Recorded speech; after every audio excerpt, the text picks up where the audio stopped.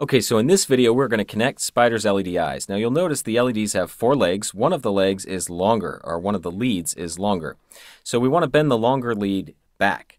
Now on the first one that we're going to put up, we're going to bend the longer lead back in such a way that we have one of the legs is going to connect to pin 12. And so we want to sort of bend those legs out so that we can connect to pin 12. And then we're also going to connect to the next two exposed pins, which are going to be pin 7 and 8.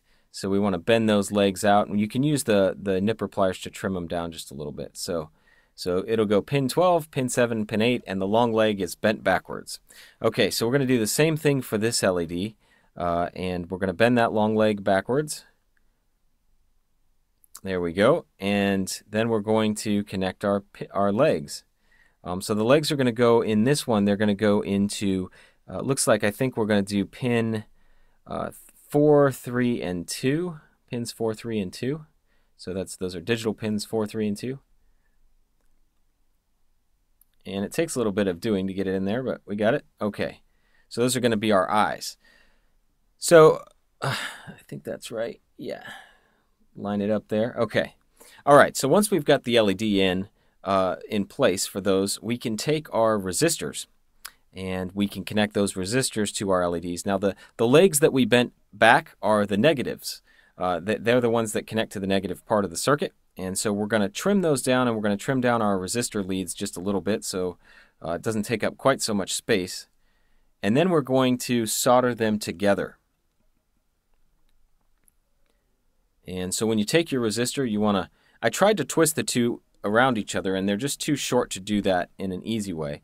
So what I ended up doing was, and I was thinking maybe I could take a piece of wire and twist it, and it didn't work.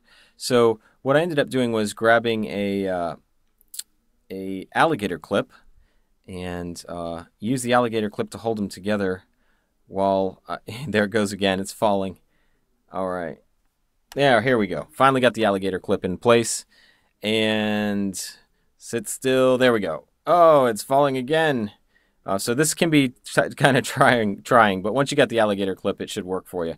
Okay, so the alligator clip does two things. It holds the resistor in place, but it also allows us to absorb some heat so that we don't damage our LED. So now I'm just trimming off some of the excess there, and we'll do the same for the other side of the resistor and the LED. So we'll do the same on the other eye.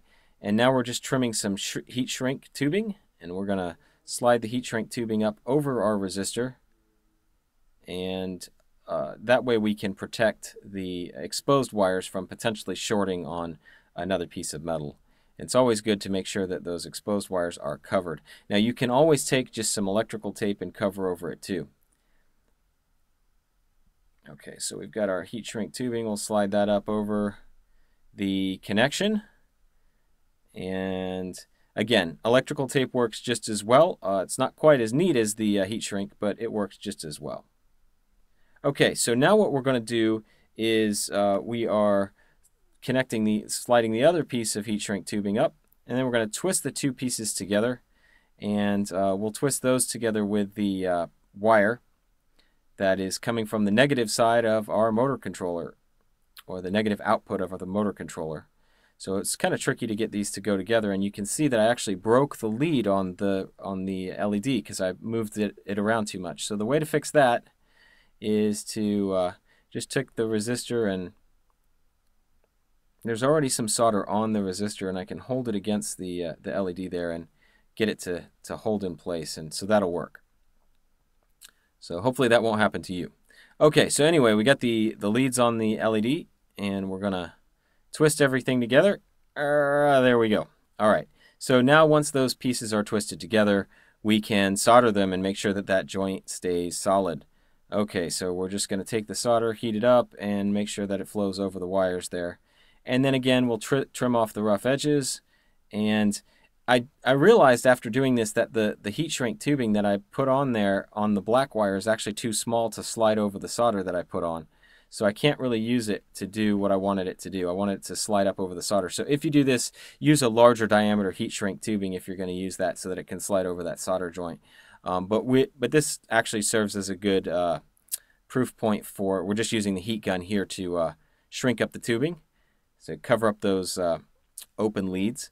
And then we're going to take a piece of electrical tape, and like I was saying, this kind of works as a good proof point for how the electrical tape can also cover over some exposed wire, and we'll just trim off the excess there and make sure that it's connected pretty tightly. Okay, so now our LEDs are connected and the wires are insulated and they're in the right sockets and everything's in the right place. Now you, again, probably want to spend some time bending the wires to get everything just right. So now we're just sliding our bottle cap eyes on. Now you want to be kind of careful doing this because you have to push the LEDs apart to get the bottle caps to go on just right. But once you get them on, you want to double check that the leads are still connected in the right pins and that nothing got pulled out. And there we go. Okay, so we can see that the board is on. We're about to program it.